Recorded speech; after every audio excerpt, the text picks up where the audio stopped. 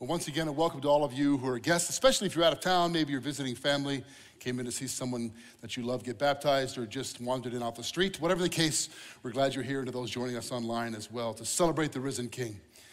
You have your traditions at Easter, I'm sure, like mine, and one of the traditions we may share is our Easter egg hunts. Anybody do the Easter egg hunts? Yep. When I was a kid, we would always go to my Uncle Bill's house for Easter, and I have all girl cousins on that side, and we would go Easter egg hunting. Just basically they just throw them out in the yard behind the bushes and stuff. And they lined us all up and gave us baskets. I was like 8 years old maybe, and said, ready, go. And being the only boy and slightly competitive in those days, I got all the eggs. And I mean, I got them all. I was grass-stained and sweaty. I had eggs in my pockets, eggs in my basket. My cousins were all crying. My sisters were crying, and I had all the eggs. But I figured it's a hunt, right? Survival of the fittest. You don't hunt, you don't live. I got the eggs. What do you want? Anyway, my mom, my Aunt Nancy, sat us all down, took my basket, and divvied up all the eggs evenly between us all. I'm still not over the injustice of that. I think that's when I realized I'm probably not a communist. Anyway, that's kidding. Anyway, but I thought, like, how can you just do that? You know, I got the eggs, but you've got your traditions as well. And traditions are fun. You're gonna go do that later today. It's a good thing. But sometimes the traditions that we celebrate, the familiar stuff you do, church can just be part of that, right? We come, yada, yada, yada, Jesus rose from the dead, let's go have brunch. We just go through the motions, it's part of the thing you do. And I recognize that I'm not capable in the next 25 minutes or so to convey to you the sheer power of what it is we celebrate. I don't know that I could possibly convince you with my words of the incredible history-changing and life-changing power of the resurrection. I don't think I could convince you how desperately you need Jesus, whether you realize that or not. But I'm praying that God could do what I couldn't do if we're ready to hear from him. I know some of you came here excited. You're ready to worship. You're full of joy, your excitement. Others of you, maybe you're carrying some burdens in here. And even though you're dressed up and looking good for Easter, you don't feel as good as you look. And you all look pretty good. And some of you came here because it's just what you do. Mom made you put the shirt on, and grandma said, I just want you to go to church, and so you don't really believe this, but you're here. Whatever the case, I really do believe the risen Jesus has something to say to us if we're willing to listen, if we're paying attention. Several weeks ago, we had a guest speaker. Just a moment ago, we sang a song called Living Hope. I don't know if you caught those phrases. He is our living hope. And that comes right out of the New Testament letter of 1 Peter. Here it is on the screen. Blessed be the God and Father of our Lord Jesus Christ. According to his great mercy, he has caused us to be born again into a living hope through the resurrection of Jesus Christ from the dead. God gave us new life through the resurrection of Jesus. How do you contain that in a single sermon? And I mentioned a few weeks ago, we had a guest speaker here, Rachel Gilson. She talked to us about her story. Didn't grow up as a Christian, grew up as an atheist, had no interest in God, thought Christians were kind of simple-minded and weak, was at Yale studying, and God got a hold of her life and radically changed her. She told about this resurrection power, this living hope, how it came into her life. And she said something in her message that just struck me. It's a simple phrase, but I wrote it down. I've been thinking about it, and here it is. She said, I'm betting my life on the resurrection. I'm betting my life on the resurrection, where she was betting on her intellect, on her ability to achieve, to accomplish, her relationships. She said she came to realize that there's only one worth betting your life on, and it's the Lord Jesus, the risen King. Because the truth is, we're all betting our life on something. You are. You may not think of it that way, but you're putting your chips in somewhere, right? My career, my family, this marriage, my kids' success, the U.S. economy, maybe not a good bet. Like, I'm putting it on something. I'm basing my significance, my hope, on someone or something. Well, who or what is worth that? Worth the bet that you can trust. It's a sure thing. I think most people, my own life and my experience as a pastor, most of us, if we're honest, we base our beliefs not on what we really researched to be true. We just base our beliefs on what we would prefer to be true. What we desire, what we want. But who do you trust to tell you the truth? In that great theological movie, A Few Good Men, have you seen that movie? When Tom Cruise, the lawyer, like he never ages, but that's, no. He says to Jack Nicholson, I want the truth. And what does Jack Nicholson say? you can't handle the truth. I love that line. Who do you trust to tell you the truth, and do you really want to hear it? Well, if in fact he is risen, it's not just words we sing. Maybe we can trust the risen King to tell us the truth. He did say, I am the way, the truth, and the life. Author and evangelist Lee Strobel, who is also an atheist, you might know him from the Case for Christ movie or the book by the same title that he wrote. His wife became a Christian through a Bible study that her friends invited her to, and he was annoyed by this, and he was a Chicago Sun-Times journalist, investigative journalist, and he used his journalistic powers to try to disprove this thing his wife was into, and that's what led him to faith in Jesus, the risen King. And he said this about when he was an atheist. He said, even as an atheist, I understood one thing about Christianity. It rises or falls on the resurrection of Jesus. Even when I didn't believe, I sort of got this is the whole ball game. It all depends on this. I understood that. I think it's easy to get caught up in the peripheral things. Questions on the, like secondary issues. I remember talking to a guy who was a skeptic. He was coming to church and he believed generally in God, but he wasn't sure about the whole Jesus thing. And he said, there's just too much in this book that I can't accept. He said, like, for example, Jonah and the whale. I mean, come on. I just can't believe the Bible because of that story. I said, fair enough. That's a good question. We can talk about that. But let's start with the empty tomb. Before Jonah and the whale, let's start with Jesus and the empty tomb. Because if God can raise him from the dead, then he can store a guy in a fish if he wants to. Whatever you think about that, the point is, this is the question you answer first. As Yaroslav Pelikan, who's an American-born but Romanian scholar. Doesn't he look like a fun grandpa, too? Anyway, brilliant theologian. He writes, if Christ is risen, nothing else matters. And if Christ is not risen, nothing else matters. He doesn't mean there's never any other questions, nothing else is worth talking about. What he means is, this is the central question which sheds light on all the others. This comes first. And it's worth answering again and again, and maybe for the first time for some of you. Paul, the Apostle Paul in 1 Corinthians 15 puts it this way, about as starkly as you can. He says, and if Christ has not been raised, then our preaching is in vain, including what I'm doing right now. And your faith is in vain.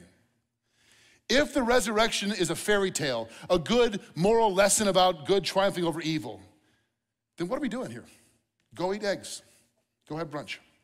This is not worth the time. Because everything rests on the reality and power of the resurrection. And I think it's easy to become so familiar with the story that we miss that. We miss what's really happening, what has happened.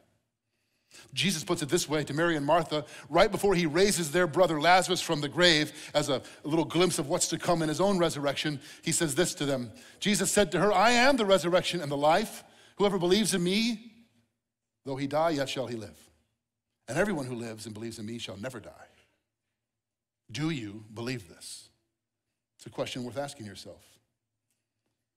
I won't presume that just because you showed up here, you believe it. Really believe it, enough to bet your life on it. Do you believe this? Jesus asks, and I think he still asks. Last couple of weeks, if you were a part of Chapel Street Church, John Dixon, a brilliant New Testament historian and professor and scholar and part of our preaching team, led us through the road to resurrection, and he gave 2 weeks on the historical and biblical evidence for the resurrection. And if you're a person who needs evidence, if you're a person who wrestles with, can I really trust this? I would urge you, go back and watch and listen to those 2 sermons. They're outstanding. He walks us through how can we know, how can we trust that this isn't a fairy tale, that it really happened, and how should we respond? And he finished that last week's sermon by taking us through the story in John 20 of Doubting Thomas. Rather unfortunate nickname to have for all the rest of history, Doubting Thomas, but there it is. He really becomes Believing Thomas. And in John 20, I want to walk us through 3 transformations the resurrection brings about. 2 individuals and 1 group of people that meet the risen Jesus, and everything changes for them. The first one I just mentioned, the resurrection can turn doubt into faith. This is the story of Thomas. You know what he famously said, I won't believe unless I what? See and touch. And he's a modern skeptic. I need physical evidence. And Jesus meets him at the place of his doubt. Here's the story in verses 25 through 28. So the other disciples told him, we have seen the Lord. But he said to them, unless I see in his hands the mark of the nails, and place my finger into the mark of the nails, and place my hand into his side, it's getting kind of gruesome, I will never believe. His best friends are saying, we've seen him. And he's like, yeah, I don't believe you. I have to see for myself. 8 days later, his disciples were inside again, and Thomas was with them. Although the doors were locked, Jesus came and stood among them and said, peace be with you. Then he said to Thomas, put your finger here. See my hands? Put out your hand and place it in my side. Do not disbelieve, but believe. And Thomas answered him, my Lord and my God. Again, you can go back and listen to this sermon, but Thomas goes from I will never believe to my Lord and my God because of an encounter with the risen Jesus. The resurrection can turn even the hardest skeptic into a person of faith. Second, transformation. The resurrection can transform fear into courage. The fearful and the timid into the bold, the courageous. Just before this story with Thomas, Jesus appears to the rest of the disciples at one time. Here's how that story goes, verses 19 through 22. On the evening of that day, the first day of the week, the doors were being locked where the disciples were for fear of the Jews. These men are hiding in a locked room because they're afraid. This is hardly a description of those who will turn the Roman world upside down in the years to come because of their courageous, bold testimony. They're scared. And he goes on. Jesus came and stood among them and said to them, peace be with you. When he had said this, he showed them his hands and his side. Then the disciples were glad. That sounds like an understatement. They were glad when they saw the Lord Jesus. Jesus said to them again, peace be with you. As the Father has sent me, even so I am sending you. And when he said this, he breathed on them and said to them, receive the Holy Spirit. We'll come back to that last line. That sounds a little strange in a minute. But you see what's happening? These men, terrified. Why are they afraid? They've watched the one they bet their life on, Jesus. They watched him die at the hands of the Jews. Now, the Pontius Pilate put him to death, the Roman official, but the Jewish leadership basically strong-armed or pressured Pilate into having him crucified. And they saw it all happen. They ran away in fear when it happened, and they're hiding in fear now until they meet the risen Jesus. And he says, as his Father sent me, so I'm sending you. And these men would go into all the world and would proclaim over and over again the risen Jesus, even at risk of their life. And all but one of them died a terrible death for their proclamation, for their witness. One of my favorite stories, the book of Acts, Peter and John, or we'll see them a little bit later in John here in a minute, are preaching about Jesus after the resurrection. And the Jewish authorities, the same ones who had Jesus put to death, arrest them, beat them, bring them before the Sanhedrin, the high council, and tell them, you better shut up about Jesus. And they say, well, you judge for yourselves if it's right to obey you or men. We can't help but talk about what we have seen. And they won't stop, in other words. And then in Acts 4:13, this is the verse, it says, when they, the Jewish leaders, saw the courage of Peter and John and realized they were unschooled, ordinary men, they were astonished and they took note they had been with Jesus. In other words, these are nobody. These guys aren't highly educated. They're not from important families. They don't hold positions of power in the culture. And we can't get them to stop. We killed their leader and they won't be quiet about him.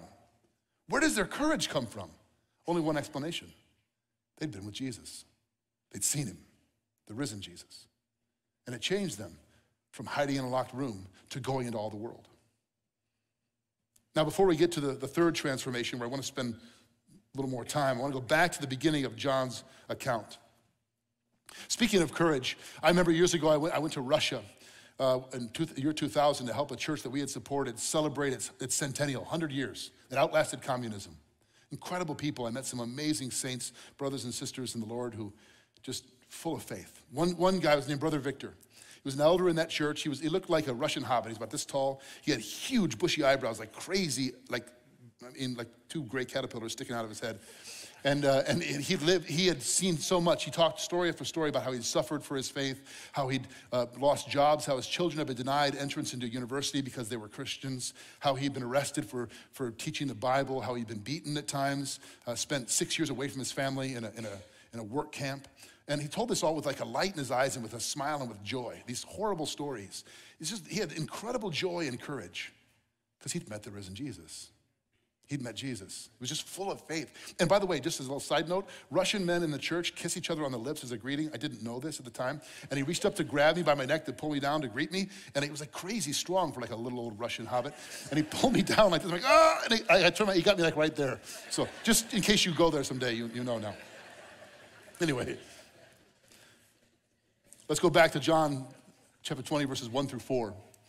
Now on the first day of the week, Mary Magdalene came to the tomb early while it was still dark. Anybody get up to see the sunrise this morning? Nobody? You should do it tomorrow. He's still risen tomorrow. You can watch the sunrise tomorrow. And saw the stone had been taken away from the tomb. So she ran and went to Simon Peter and the other disciple, the one whom Jesus loved. By the way, John's writing this. That's the way John describes himself, like a little humble brag there. I'm the one he loved. And said to them, they have taken the Lord out of the tomb, and we do not know where they have laid him. So Peter went out with the other disciple, and they were going toward the tomb. Both of them were running together. But the other disciple outran Peter and reached the tomb first. So he doesn't want to give you his name, but he's like, I'm faster than Peter. I'm the one he loved, and I'm faster than that guy. Like, I just think that's funny. They reached the tomb first. Now, all four gospel accounts tell us that Mary Magdalene was the first to see the empty tomb and to meet the risen Jesus. We'll come back to her in a minute. She sees the tomb empty. She doesn't go in. She runs to Peter and John to tell them what has happened. And what is her explanation for the empty tomb? They have taken the Lord away. What does she not say? What never enters her mind? What does she not assume? Resurrection. Somebody stole him. Now, a little bit about Mary Magdalene here. She's from the village of Magdala, a little fishing village on the Sea of Galilee, not far from Nazareth, a nowhere village in a nothing part of Israel. We don't know much about her early life, but she shows up all over the resurrection accounts. She was a part of this entourage of women that had been changed by the mercy of Jesus and were like female disciples following him around. In Luke 8, verse 2, we are told that Jesus healed her of 7 demons. Now, whatever you think about that, the point is this is a woman who had suffered severe emotional, spiritual, and mental trauma. Deep oppression and pain and darkness. And a social outcast. And Jesus changed her. Healed her, set her free, liberated her. And she says, I'm betting my life on this guy. She follows him everywhere. And then she watches him die, arrested, beaten, tortured, suffer, and die. It's like her whole world has just crumbled. All she's got left is I could at least honor his remains. I just want to care for his body. Some last expression of gratitude for who this man was. And she goes to the tomb and he's not even there. Like there's no focal point for her grief. She can't even find a body to care for. She's a shattered person. But it never enters her mind that he's risen. Why? Well, because in her experience, like probably yours and mine, dead people stay dead. It doesn't occur to her. Even though Jesus said repeatedly throughout the Gospels, on the third day the Son of Man will rise. He must be betrayed, must suffer at the hands of sinful men, but I will rise. Nobody saw it coming. No one looked for him. She's only there to care for the body. The distance, by the way, they were traveling to get there from the upper room where the door was locked to the empty tomb is about 3/4 of a mile to a mile. And John is faster than Peter. Look at 5 through 10. And stooping to look in, he, that's John, saw the linen cloths lying there, but he did not go in. Then Simon Peter came following him, and he went into the tomb. This is so Peter. If you know anything about the New Testament, Peter's not a guy who stops to think about his actions. John pauses to look inside. Peter just barges right in, even though he was second one there. He saw the linen cloths lying there, and the face cloth, which had been on Jesus' head, not lying with the linen cloths, but folded up in a place by itself. Then the other disciple, who had reached the tomb first, also went in, and he saw and believed. For as yet they did not understand what the scripture that he must rise from the dead. Then the disciples went back to their homes. Let's go back one slide. Something interesting happening here that you don't always get in English that John is saying to us. There's 3 different Greek words used for the word saw, which shows there's a lot of looking and seeing going on here. And I want to walk you through that. First, and stooping to look in, John, it says he saw.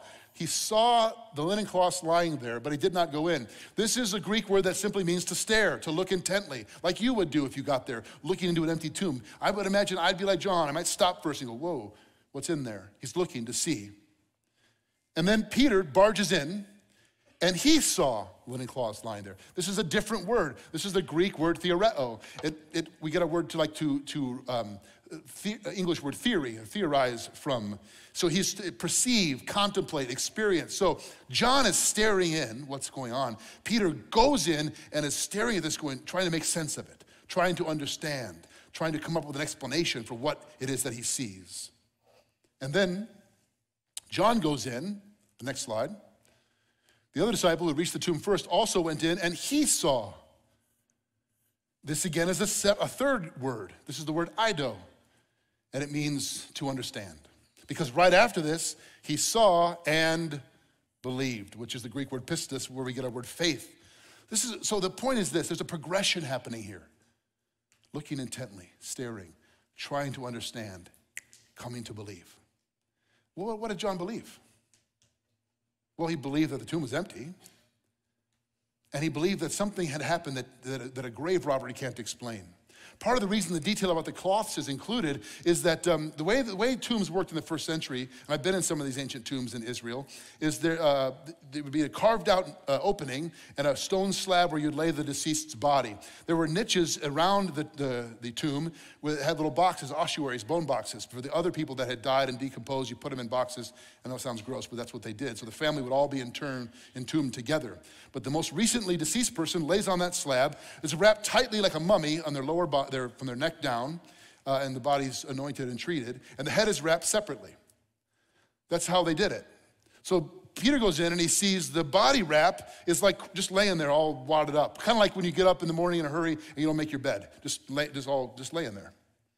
But the face cloth is folded neatly and set aside.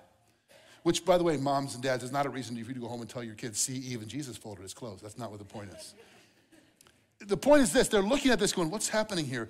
The point is, grave robbers don't typically unwrap the body, and they certainly don't fold up the head covering and set it neatly.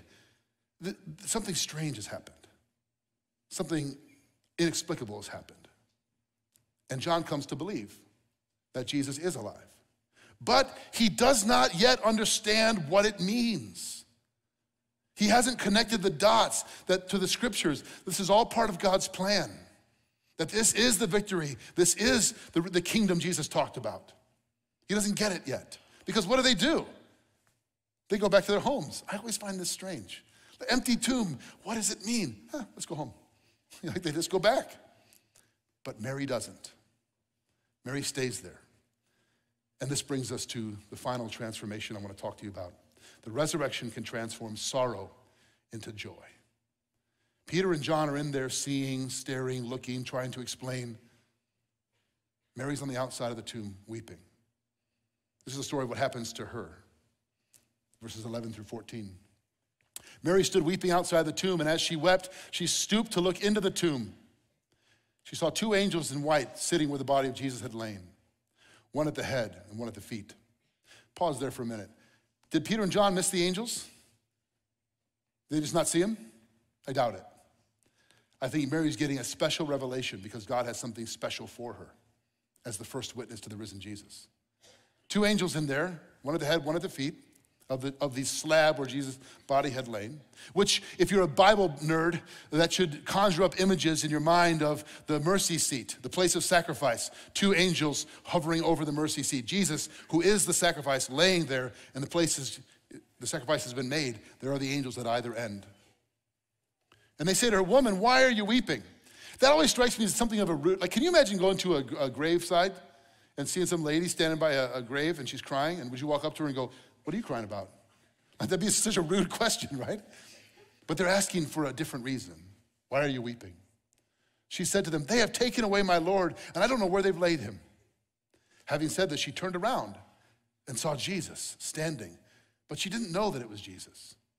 Maybe the tears in her eyes, maybe the morning light, but probably she's not looking for a risen Savior, she's looking for a corpse. Jesus said to her, woman, why are you weeping?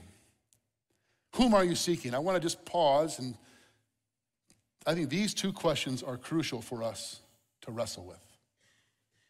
Why are you weeping? And whom are you seeking? Supposing him to be the gardener, she said to him, sir, if you've carried him away, tell me where you've laid him and I will take him away. Think about that for a minute. This grieving woman is going to go find a grown man's corpse. I don't know what Jesus weighed, 160, 170, less than me probably. She's going to find this 150-pound man, dead weight, literally, throw it over her shoulder, and like what? Where's she going to go? Can you imagine like her walking around Jerusalem with like a corpse over her shoulder? I don't think she's thought this through is the point. She's in terrible grief. She just wants to be near anything she can that would remind her of who he is. And he's standing right next to her talking to her, but she doesn't see it. Jesus said to her, Mary. She turned and said to him in Aramaic, Rabboni, which means teacher. We'll pause, go back, we'll stay there for a minute. Now, in the midst of her grief, Mary still looks into the tomb. And maybe even though we're all dressed up and looking good, maybe you came in here carrying your own weight of grief, your own fear. I just want to urge you, be like Mary. In the midst of your tears, your grief, your doubt, your fears, look into the tomb. That's the place to look. That's the place to bring your tears and your grief and your sorrow. And she does this. The angel asks her, why are you weeping? Why is she weeping? We've talked about that. But why are you weeping if you are? Why are you holding back the tears? What are they about? I talked to a man at the beginning of our 7 a.m. service, and we were talking about all the sadness in the world. Just all the reasons. You don't have to look very far, do you? School shootings, abuse of children, horrible oppression and violence, human trafficking. I mean, every day there's just a barrage of awful things that we try to sort of anesthetize ourselves to it and turn away. And the tears are not just out there, they're here as well. I mean, you've got them. I have tears of regret about my own failure, my own sin, my own inability to live up to the man I'm supposed to be. Over loss. That which I had bet my life on crumbled beneath me. A failed marriage, loss of a job. We all have reasons to weep, even though we try to ignore that. That's what the question's about. Why are you weeping?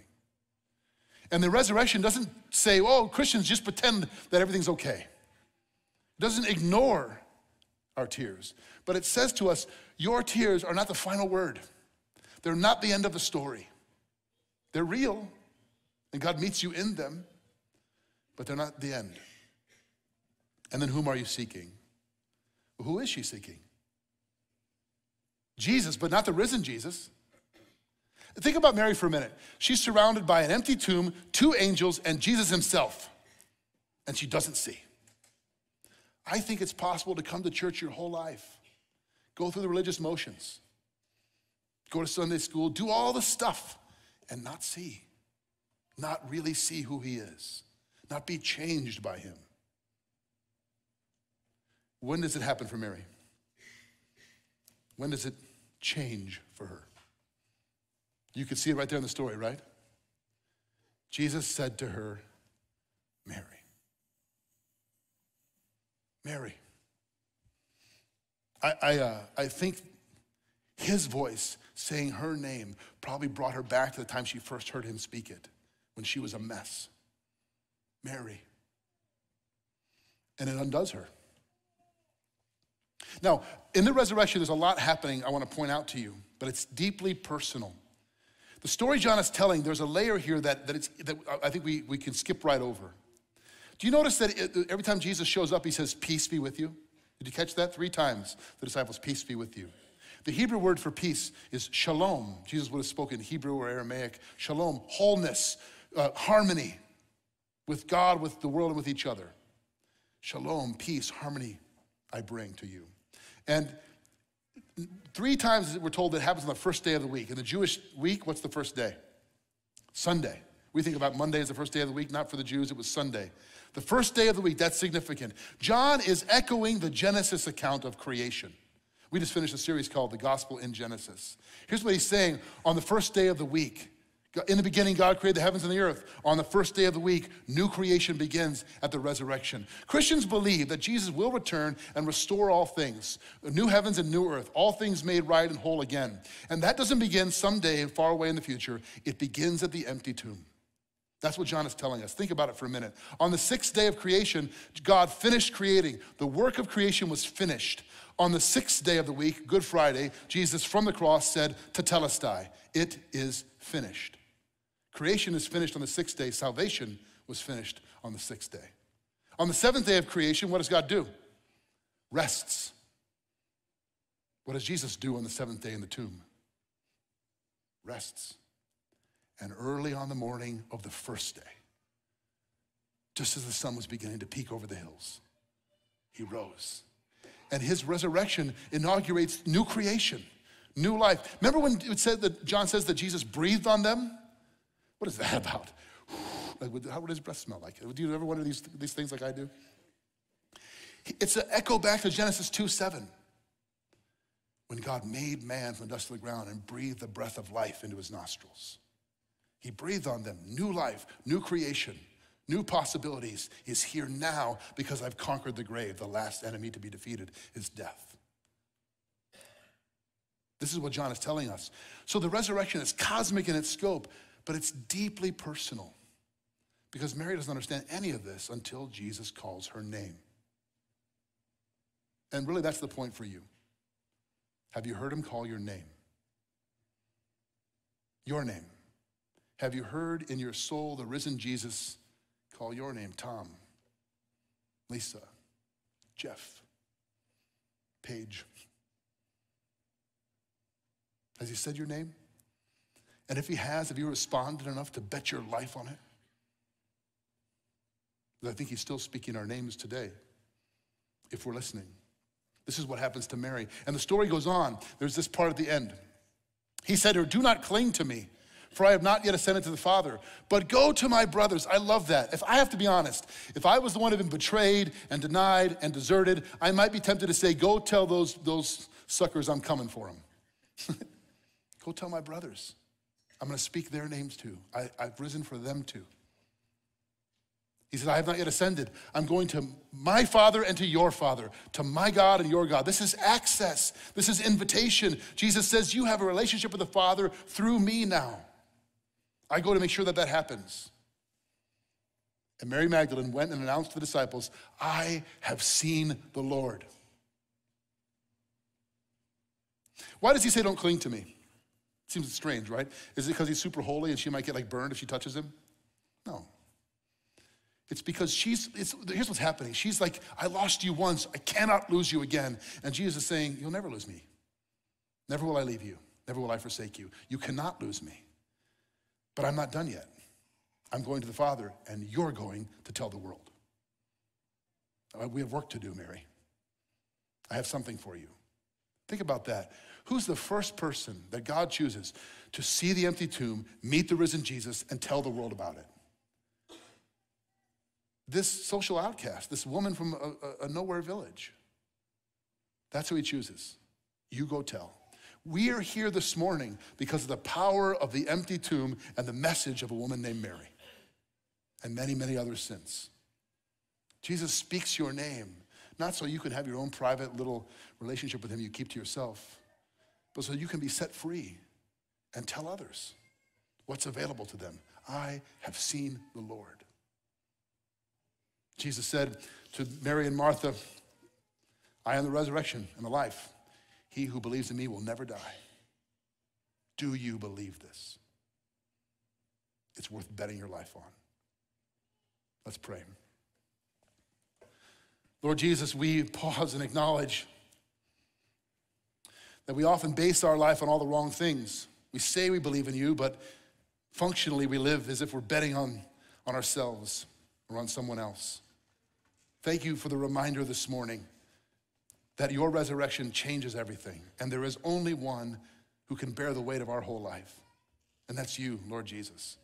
And we thank you that you rose from the grave to restore all things, including us. And I pray by your Spirit we would hear you speak our name in a new and powerful way. We pray all this in the name of our Lord Jesus, our risen and reigning King. Amen. We leave you again with Peter's words to the church, to us, to you. Blessed be the God and Father of our Lord Jesus Christ. According to his great mercy, he has caused us to be born again to a living hope through the resurrection of Jesus from the dead. Friends, he is worth betting your life on.